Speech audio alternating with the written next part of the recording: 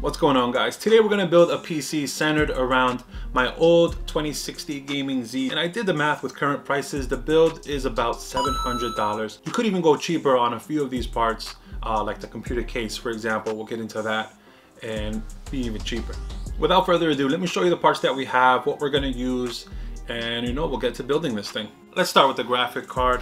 This is a 2060 Gaming Z by MSI, which when I bought it was sort of just a placeholder until I was able to get a 3000 series GPU. But surprisingly enough, this thing could still do 1440p gaming on most modern titles over 60 frames a second. In the future that might change to 1080p, which is fine because all I needed to do upstairs is 1080p. And of course you still get 6 gigabytes of RAM with this one, which isn't considered a lot these days, but it is enough. I've seen these things go used ranging from $125 to $200. So keep looking, you can get lucky picking one of these up for cheap. We're gonna pair that up with the tried and true Ryzen 5 5600X CPU. This is a 6-core GPU that we picked up for $166. And to save some money, we're gonna use the Wraith Stealth cooling fan that it came with. You could upgrade this in the future if you wanted to. We're gonna plug that CPU into the Gigabyte B550 Micro ATX board, which I chose because it was pretty cheap, sitting at $113. It has room for 4 RAM sticks and 2 M.2 SSDs. For the memory, I went with the Corsair Vengeance LPX 16 gigabyte kit, so that's 2 8 gig sticks. The speed for these are 3600 megahertz, which is really good. It's actually faster than my main rig. No RGB, but that's okay. I don't need RGB upstairs. And this memory stick kit will run you about $47.99 currently. The SSD we went with is a Crucial M.2 SSD for $37.99, 500 gigabytes, which should be enough to get our main operating system up and running. And we're gonna power all of that with the EVGA 610BP power supply, which should be more than enough to power the GPU and everything else, which I picked up for $70. And this is the case we went with. We went with the NZXT 510 Elite Mid-Tower ATX case. At the time of this video, you can pick these up for $150, but this is where you can cut costs. There are some cool $40 to $50 options of cases right now with built-in fans and all that stuff. And you can cut about $100 or plus out of your budget if you do decide to go a little cheaper on the case. That's it for the summary of parts. Let's get to building this thing. So first we're gonna get our CPU. We're gonna take the yellow dot here. We're gonna line it up with the triangle on the motherboard. Let's pull this lever up. That kind of fell there. We're gonna remove these brackets because we don't need them.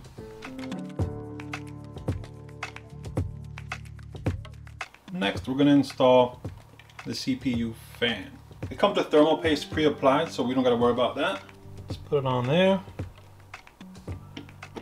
Sort of loosely line up your screws with the AMD symbol towards the IO shield or towards the IO area, and screw in the bolts with a cross pattern, being careful just not to over tighten as you go.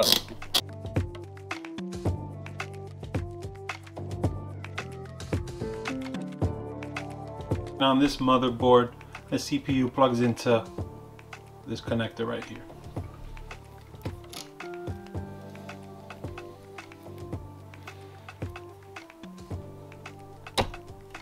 We're going to install the memory in 2 and 4. It only goes in one way. Just use the indent to sort of guide you.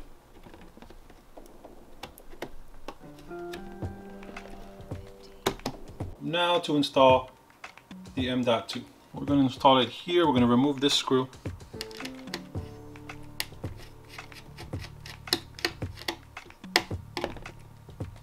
We're going to slide it in. There we go. It actually clicked, so that's good. Using the same screw that came out of the board. I believe this screwdriver is magnetic. There we go. Next, we're going to take our IO shield and put it right into the case. Then we want to get our motherboard, gently angle it right in. And with this case, it's going to be slightly unique. This standoff here doesn't have a screw in place. It's more of like a small plastic piece that kind of holds the motherboard in place. Okay, and then the rest you'll have to screw in. So you got 1, 2, 3, 4, 5, 6, 7. So I ran into an issue here. There's nowhere to put that screw. The case hardware will come with a standoff that you can install right here. And then that should be it. Put the motherboard back in and finish screwing everything in.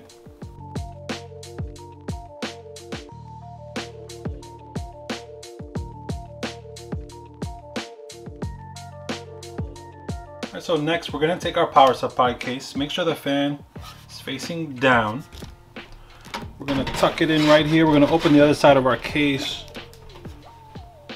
And once the power supply is in, you want to screw it in. 1, 2, 3, 4.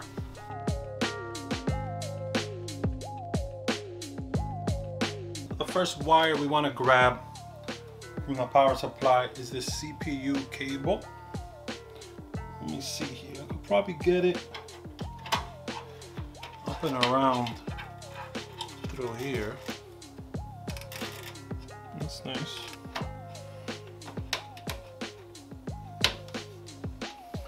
So as you can see right here, hopefully I can see on my viewfinder, it's plugged in. So that's the CPU power right there. And it clips right in, so there's no mistaking when it goes in. Okay, so the next thing we want to grab carefully, the 24 pin. And what's pretty cool about this case is this kind of blocks any routing of the wires visibly. It's pretty cool. So your 24 pin don't look like that. And we want to plug it into this puppy right here. For the fan controller, the case makes it pretty easy. I love the wire management of this case. If you see the fan controller is right here. It arrives all bolted into place with the wires ran for you. And these are the ones you have to worry about. You take the SATA cables that are coming out of your power supply and you just plug that in.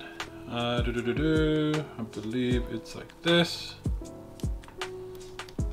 You just stuff that right in the hard drive cage. You don't see it. And then we'll go over to the front. I'll show you the wires that need to be brought up towards the front. So for the front cables, you got 1, 2, 3, 4 wires from the case's wires that you need to route from the back up towards the front.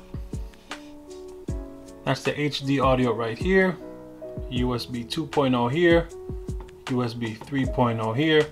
And for this case, I had to use the adapter that it came with for the F panel.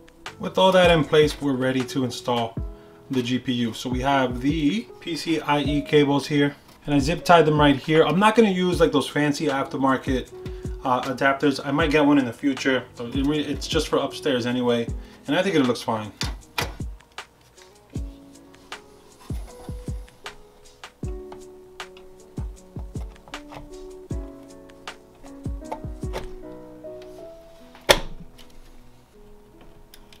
And that's it. Put your case back together. Let's install some drivers and play some games.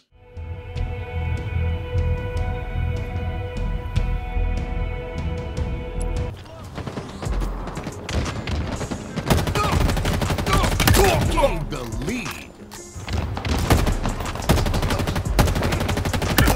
That's one reliable weapon. Gain the lead. Double kill. Crack shot. Cinder shot inbound.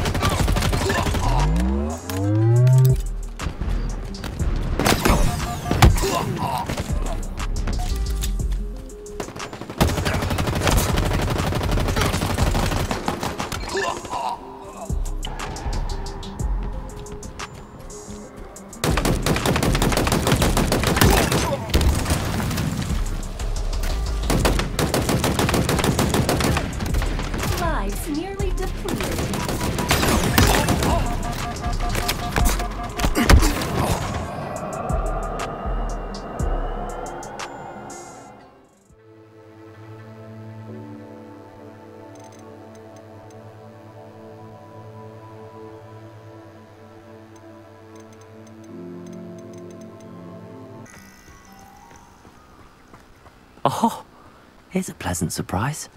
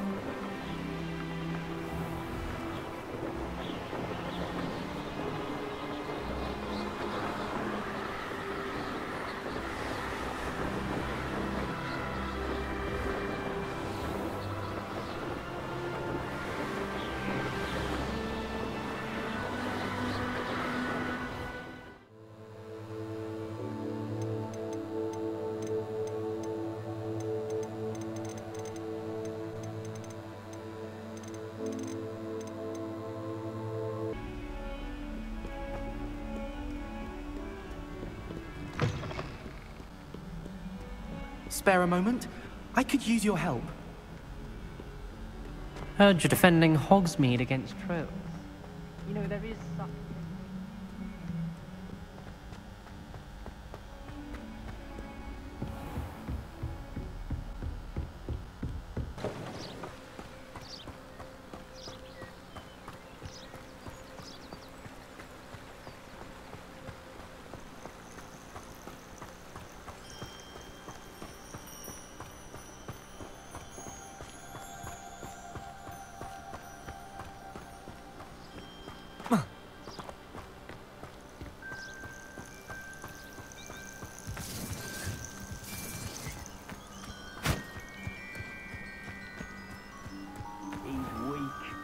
He is. When's the last time you saw him catch a beast?